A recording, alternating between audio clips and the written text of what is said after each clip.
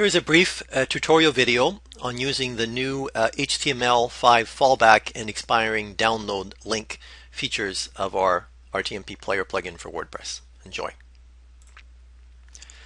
So this is Collaborate. First, let's create a public CloudFront distribution. And the thing to realize is that the same Amazon S3 origin bucket that is serving the CloudFront distribution is also going to be your HTML fallback server. So let me demonstrate this. Let's just go ahead and create a new bucket.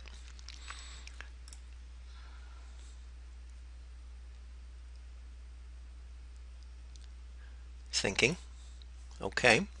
Let's call it WWN-S3 for clarity. Remember, bucket names have to be unique. All right, and let's just create a CloudFront distribution from it. Where is that? CloudFront, new CloudFront distribution wizard.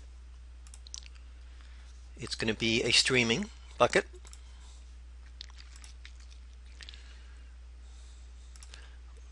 Leave all parameters as default, and let's next.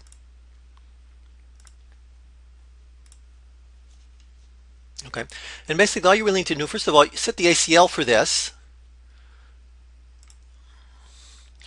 to first of all, you do not want to enable read access at the bucket level, because otherwise they can list the directory contents of your bucket for the for S3. Okay, so leave that off. Okay, but basically all you really need to do is bring your file into the bucket.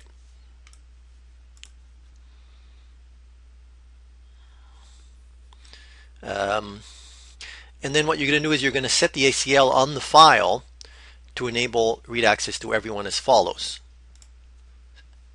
Right click, ACL settings, and then all users read. Okay. And then what you do is if you right click on the web URL and you look at the RTMP, that is your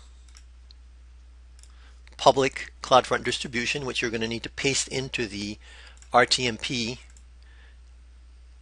player right here, public streaming server. Okay, paste that in, and the public fallback server is quite simply the S3 bucket, which is the HTTP access, or the HTTP version of this bucket. So that's under from web URL under HTTP. That's it. That's just your bucket name, www.ns3.amazonas.com, that you're going to paste in to the public fallback bucket RTMP player, which is going to be down here. Okay, right here. And you're going to want to check one of these. We recommend that you just check enable automatic HTML5 back for it's going to detect the videos delivered to mobile devices, and it will enable the fallback only for those, or just for testing, or if you want to make sure that people get your content, just click them both. Okay, so at this point you've completed the HTML fallback configuration for a public bucket. Now, setting up the private HTML5 fallback bucket is only slightly more complicated, provided that you have completed the steps in the third video, which is how to create your private key and key pair ID. So let's assume you've done that, and I'll go ahead and do that. I'll show you how it's done, but basically click on a new bucket.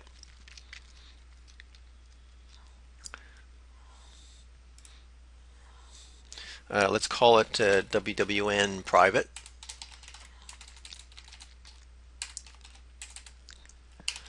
Butterfingers.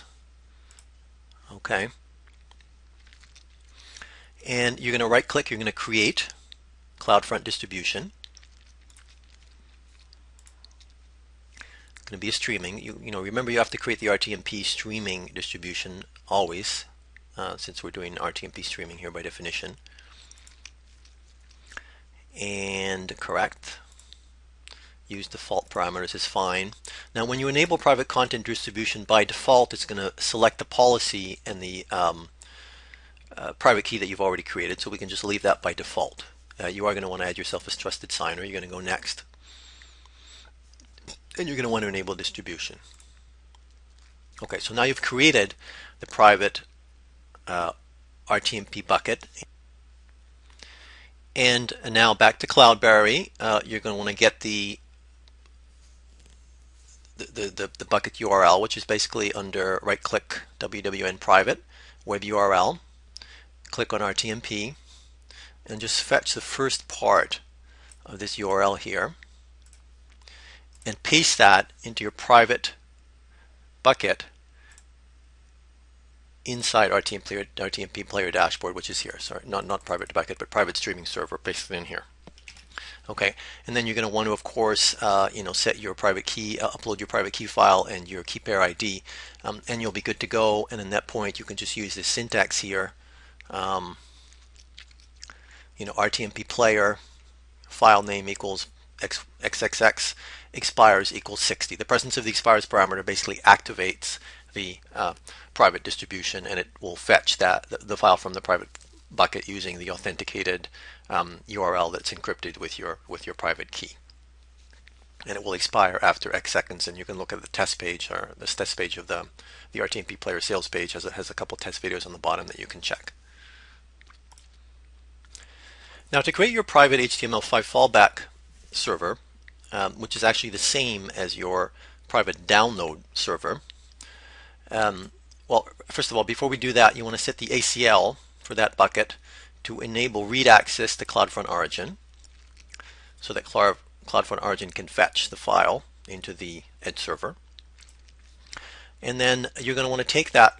You've already set it up as a CloudFront RTMP bucket, but you're going to need to set it up as another CloudFront distribution wizard, and in this case you're going to choose a download bucket. Okay, so you can have multiple CloudFront servers being served by the same Origin S3 bucket. This is sort of difficult to understand, but once you get it, it's not complicated. Okay, so we've already created RTMP bucket for this. Now we're going to create a download bucket. All right, use default parameters, no logging. And we're going to enable private content distribution. The Origin access key populates by itself. You want to add yourself as trusted signer. And you want to enable distribution. Okay.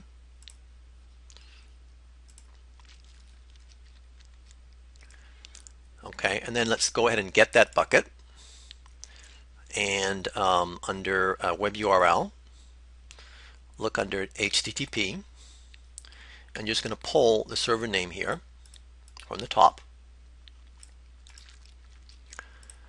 back to the RTMP Player dashboard, and you're going to put that in the private HTML5 fallback bucket here. You are going to have to add the HTTP to it. Okay. Now that bucket is not accessible to anyone except yourself, or your website. Your website is considered as yourself. In other words, no one can get those files from that bucket unless they have your private key file.